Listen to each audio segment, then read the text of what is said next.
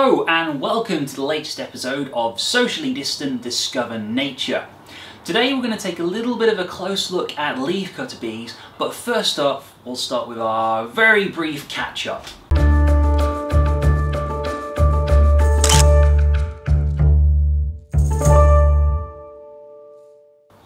Pat has sent us in some interesting pictures of birds. Now the first one is a heron on a bridge near St. Nick's that looks like it's just graffitied the bridge and is looking very pleased with itself.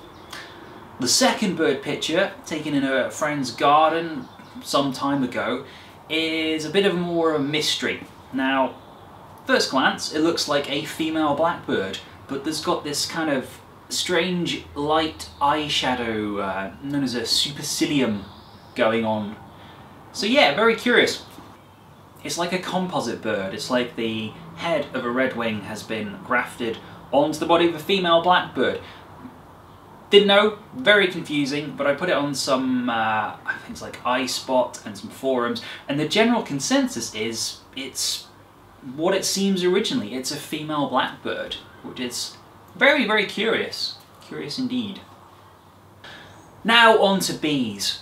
In a previous episode I gave a bit of introduction to bees in general and the different types of bees, but today we're honing in on one particular area, which is the leafcutter bees.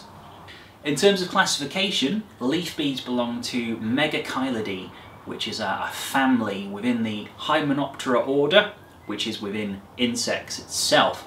So we're talking about Megachilidae, which is quite a large family and contains not only leafcutter bees, but wool carder bees and mason bees, some of which you might be familiar with. Bees in the family Megachilidae generally have long tongues, and they have what's called a pollen brush underneath the abdomen. So rather than say honeybees, which have pollen baskets on the hind legs, that's where they pack the pollen on, little saddle bags, the Megachilidae bees will store pollen underneath their abdomen on this swathe of hairs. Within Megachilidae, the family, there's the genus Megachila, and this is where the leafcutter bees are. It may shock you to learn that leafcutter bees are called that because they cut leaves.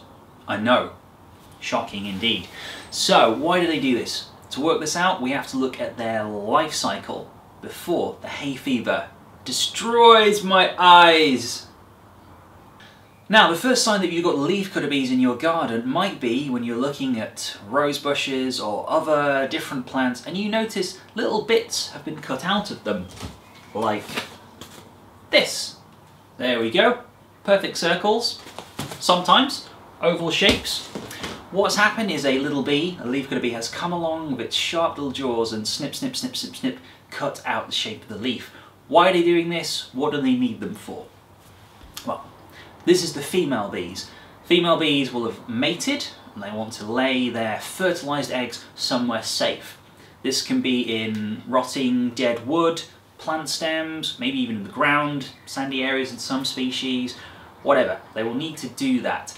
But it's not just good enough to dump an egg, they need to make a little protected space.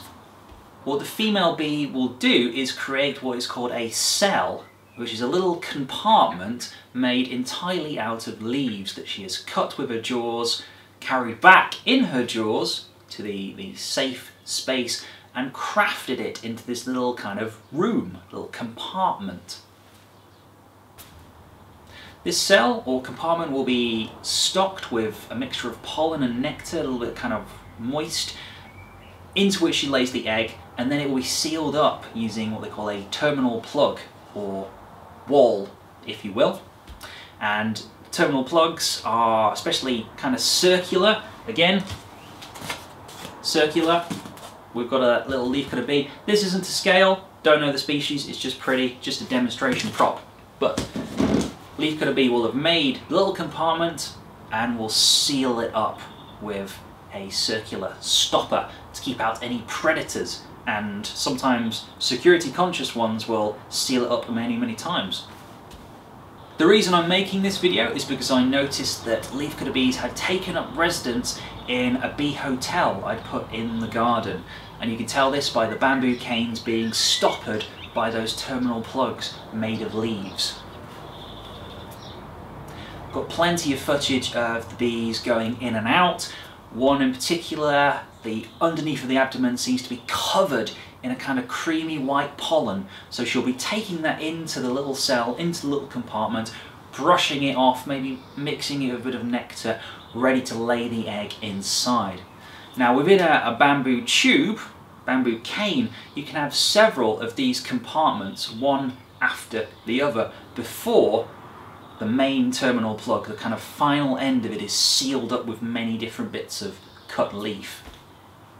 And that will be it. That will be the only sort of contact between the leafcutter bee and her offspring. She'll go off, repeat the process, but within that bamboo cane, over winter, well, over autumn and over winter, the egg will hatch out, the little grub will start eating the pollen and nectar mix, growing, pupate into an adult form, ready for next spring when it will emerge. And it will do this by kind of biting its way through the leaf compartments and into the outside world. Generally, the bee compartments towards the front of the bamboo cane get the sun, warm up first, so that means that the little bees inside will be ready and awake and bite their way out. Therefore, the ones behind don't have to barge past. But don't get me wrong, the ones behind will barge past if they wake up earlier for some reasons. Weird temperature differentiation or something. They will quite happily munch their way through each little leaf compartment, regardless of whether the ones towards the front, have woken up or not. Once again, as with all things to do with bees, I find myself coming back to the Stephen Falk book, illustrated by Richard Lewington, which has told me there are 7 species of leafcutter bees currently in the UK. And what I learned this afternoon was I am terrible at identifying them. So I can't really tell you any species information about all the leafcutter bees that you're seeing in the footage. What I can do is give you some tips. So key features when identifying something from a photograph is you need that organism photographed from multiple sides, as many sides as possible. So you want a top-down view, you want a side view, you want a view of its backside, you want a view of its head. You kind of need the whole thing. And if you're missing some of those key information, key images, then you'll find it very hard to work through the diagnostic keys in this book. Yeah, which I discovered. So I didn't take any pictures from the side, certainly didn't take any pictures of the head. Therefore, I kind of went down a diagnostic identification dead end. That's pretty much all I have to tell you about leaf bees in today's episode. Other than that, just before filming this piece to camera, I went outside to count how many little bamboo canes were occupied. We've got 6 of them in total, and goodness knows how many individual cells are behind. I mean, a cane that big could potentially have 4 or 5, so there could be quite a lot of actual eggs in there waiting to hatch and grow as pupa. And also I did discover the plant that they had been, or one of the plants that they had been snipping little sections out. It seems to be a rather kind of anemic yellow foxglove, but you can see very clearly the little shapes that have been cut out. If you'd like to make your own bee hotel, we've got a little video on Sapien which shows you how. The only thing I'd say is, since making that video, we have discovered that you should really secure your bee hotel so it can't waggle around in the breeze and shake everything out and damage anything inside. So, by all means follow that method, but make sure it's nice and secure so there's no wiggle room. And place it in a sheltered, sunny location. Certainly with the mason bees, I noticed there were already mason bees going in little holes in the wall. So I thought, good location, and I put my bee hotel in that exact same place. And so pretty soon, within a week, there was attention on it. So yeah. That's all for this week. Thank you very much for watching, and I will see you later.